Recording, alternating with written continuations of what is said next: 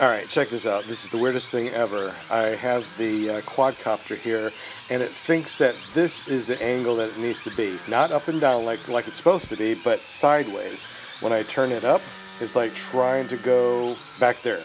And then when I try to push it down, it's like, no, I want to go there. Turn it sideways, it wants to go back. And of course I turn the other way, it wants to go back. Now what is going on?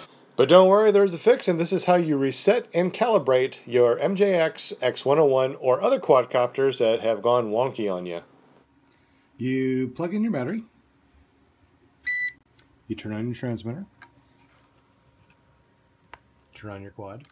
All right, so we're going to take this and we're going to move the controller all the way to the lower right, and the other one all the way to the lower right. It's going to flash, and then when it's done flashing, let go. Unplug the battery. All right, now we're going to plug the battery back in. Turn that back on. Turn back this on. Connect like you normally do. And now it flies straight. Now you may need to trim it up a little bit on your radio. However, if this is not working for you, try the steps again and it should work. Please subscribe if you haven't done so already. If this has helped you, it may help someone else, so please share it with your friends. Have a great day.